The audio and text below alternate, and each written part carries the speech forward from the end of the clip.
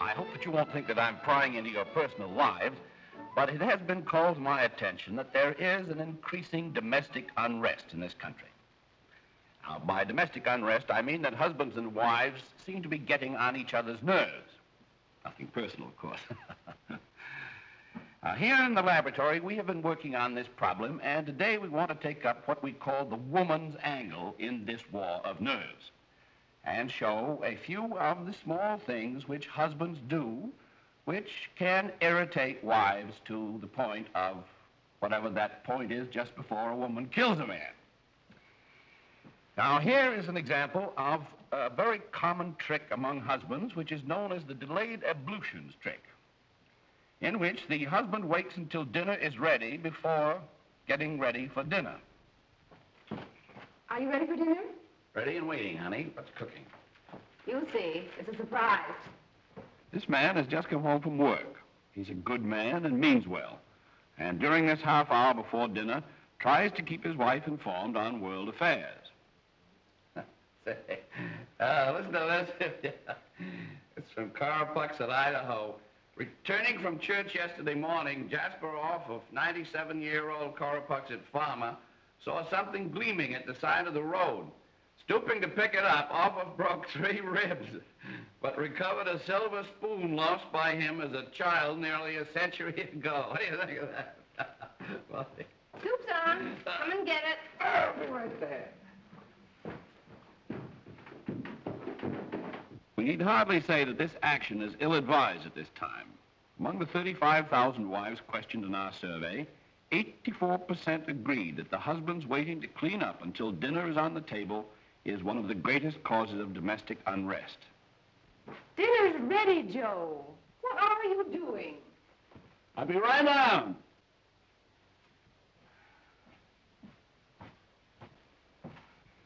We found in our survey that at this point, a great many women are tempted to put poison into the next plate of soup, which may account for the prevalence of indigestion among married men.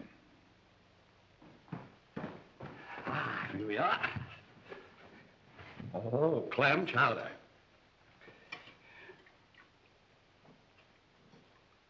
Cold, though. What have I done? Now, here's a case of domestic economy, which is neither domestic nor economical.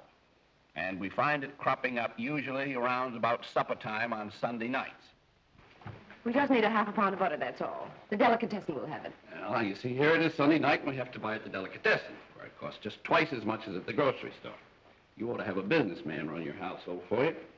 Be no more of this last-minute Sunday night delicatessen buying. Pound of butter, is that right? Half a pound of butter. Half a pound. Okay. Oh, good evening, sir. What can I do for you? Well, I just want half of them. Well, Something very special. Almost impossible to get these days. Half sour pickles. half sour pickle. How do you sell those? 60 cents a dozen. Give me a dozen. Yes, sir. Anything else, sir? Don't tell me. Yeah? I didn't know they made them Oh, anymore. sure. See, I had many of those since I was a kid. Give me some of those, Yes, boy. sir. Yes, sir. I put in 3 or 4 of those pig's feet. I can eat 3 myself. What's this? Some sort of new way of doing up bacon? What do you know about that? Put one of those in. What's that think of me? Plenty of onion in that potato salad? Give me a, just a portion of it. Okay. Over. You might put in some of that pickle. Yes, sir. Anything else, sir? Lobster? Is that real fresh lobster? Absolutely. Perfectly safe? Absolutely. Say, that looks good. I'll have some of that, I guess.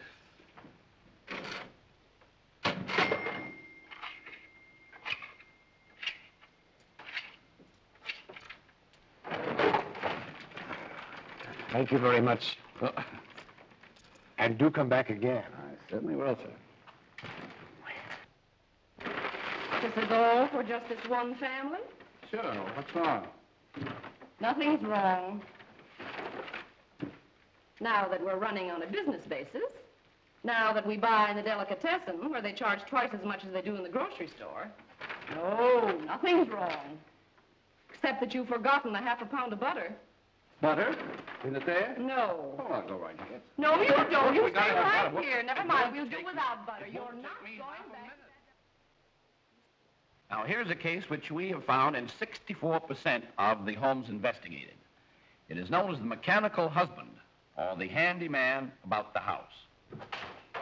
Excuse me. Where do you keep the screwdriver around here? Right over in the drawer where it always is. What do you want with the screwdriver? I'll put up that shelf for you. Well, do you have to do it right this minute? All I hear for the past 2 weeks is when are you going to put up the shelf in the kitchen? Now I'm ready, and you don't want me to do it. Well, I do want you to do it. I'll be out here in a minute. Where is it?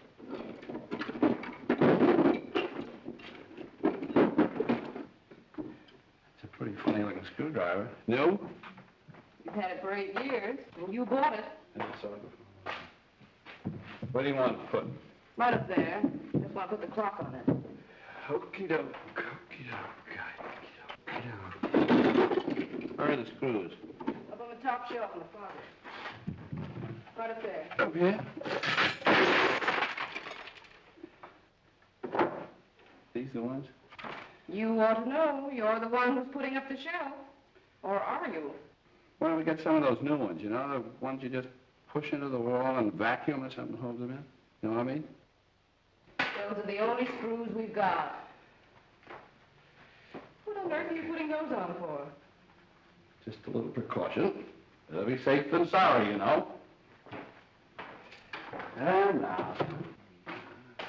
You. What is it now? Just brackets. Oh, I brought them home last night.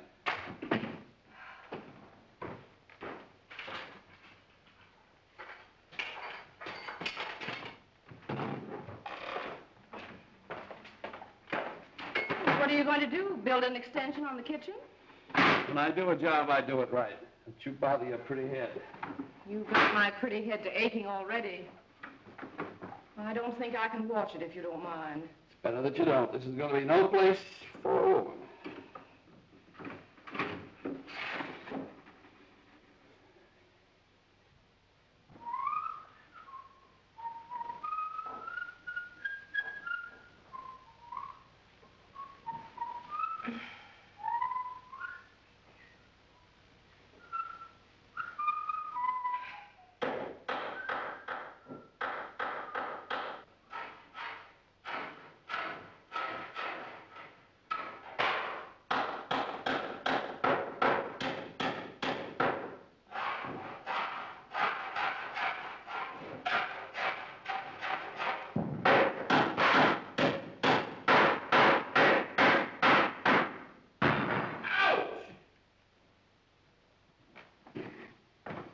Now it's up.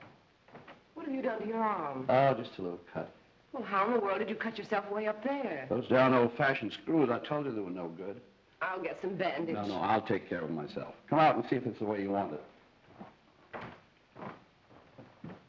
Do you want to put anything on it but the clock? I think it looks kind of cute as it is.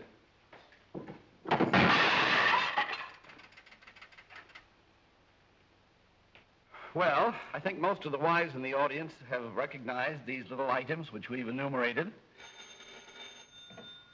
Hello? Hello, dear. Yes, I'm almost through. Yeah, I'll be home in about half an hour. Oh, sure, I'll be home for dinner. Yeah, just a minute. Will you hold the line just a minute, will you, please? Well, I think we've covered pretty well the woman's angle with these little domestic scenes. Probably could go on like this all night. I'm sure most of the ladies in the audience could furnish me with hundreds of other cases. And remember, men, next week we take up the men's angle, and I expect a full attendance. And it wouldn't hurt some of you ladies to drop in, maybe, and see one or two of the little things you do that irritate us.